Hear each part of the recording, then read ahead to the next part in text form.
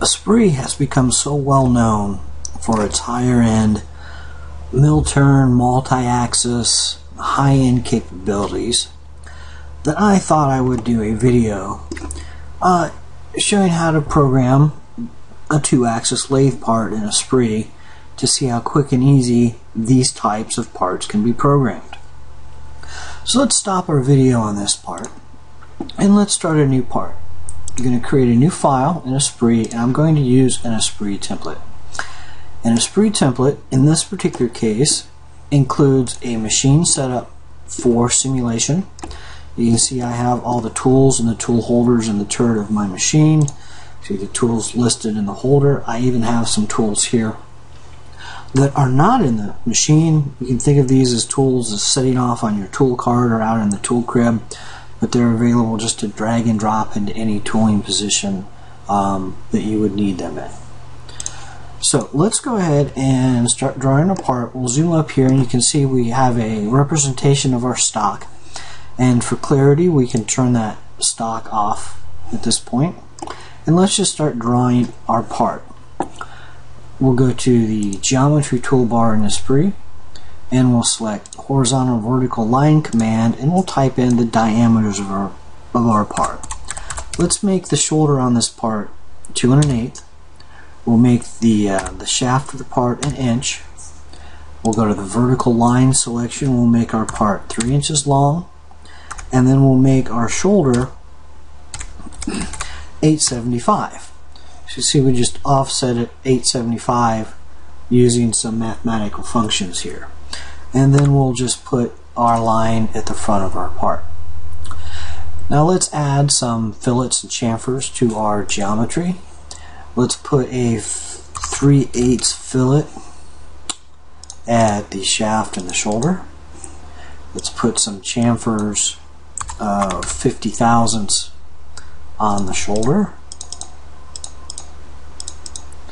And let's make a little larger chamfer out here on the front of the part.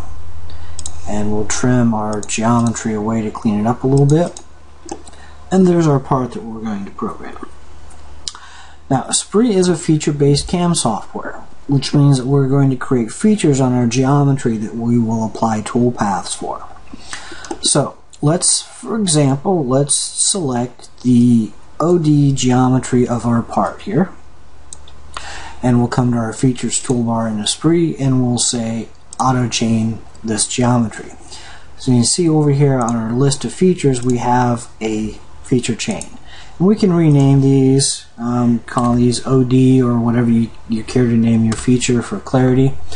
This is the feature that we'll be machining for the OD. So with our feature selected, we'll select the turning toolbar in ESPRIT and we'll select a roughing operation. And that will bring the cutting strategy window open here in ESPRIT, and you can see the last lathe roughing operation in the settings that I did. And we can go in here and make the changes that we want, select a different tool, select feeds and speeds, select all the control that we have over the tool path and the different options that we would like for our cut. But I want to show the ability to use some of the real power in ESPRIT, and that's saving these operation processes off. Since I do a fair amount of turning for demonstrations and part programming, I have some general turning processes already saved off that work for almost every part that I do. So in this case, we'll click the open button and we'll go to my selection of saved processes here, and I'll select my OD roughing. And it will fill in my preferences for OD roughing. I'll select which tool on my available tools in this machine that I want to use, and I just simply click OK. And now ESPRIT has applied the roughing pass to our part, automatically sees how much stock is there and how much there is to remove, and I'm done. If I need to make any changes, we can double click from our features list here. We can look at the operation list here and double click there as well. And let's say, for example, we want to cut a little deeper with this particular tool. We can go up to maybe 100 thousandths on our depth of cut. I just simply make the change and ESPRIT automatically updates the toolpath. So with this in mind, let's go ahead and program a couple more operations on this part. Let's select the face of the part here. We will create a feature on this, and since we want to face from the outside in, we'll reverse the direction of this feature, and we'll select that feature, come back to our turning toolbar, and we'll do another roughing operation. Now again, this is the last operation, last solid turn roughing operation I did in ESPRIT, so it's set exactly the way I did my OD. I could go in and make the changes that would make this work well for my face, but I'm going to simply open my processes, select my face roughing saved process, select the tool that I want to use in this machine, and everything is set the way I like it, and I now have a face roughing operation. Now you notice the face roughing operation only roughs from this diameter in, because we've already roughed the OD of the part. Well, I would like to do the face roughing first. So in the operations list in ESPRIT here, I just simply drag and drop my face roughing to before my OD roughing, and you can see the toolpath is automatically updated for the stock. There's a slight change in the roughing because there's a little more material removed for my clearances on my rough, and that's all there is to it. Now let's do a quick little simulation here, and we can see where we're at on the programming so far. Nothing too complicated, but very quick and easy to do.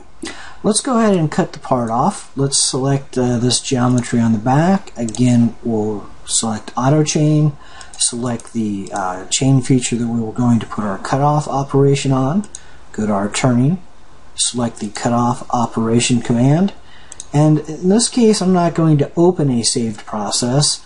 I'm going to use whatever the last cutoff operation was. I'm going to use the same settings. I'm going to make one little adjustment here. We are going to rough to this diameter. What we're going to do is we're going to rough down to just past the chamfer here, and then come back and pick up the chamfer and then cut off the part.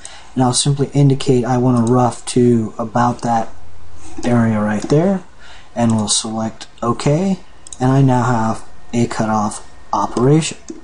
Now let's run our simulation here and approximate some real-time cutting, and we'll run our simulation.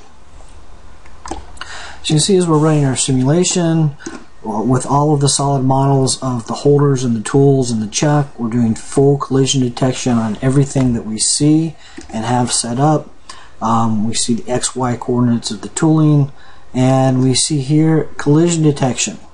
I have a collision with my cutoff tool because after I came in and did this relief, I didn't have enough clearance on my cutoff tool, or I didn't remove enough material with my roughing pass on the OD.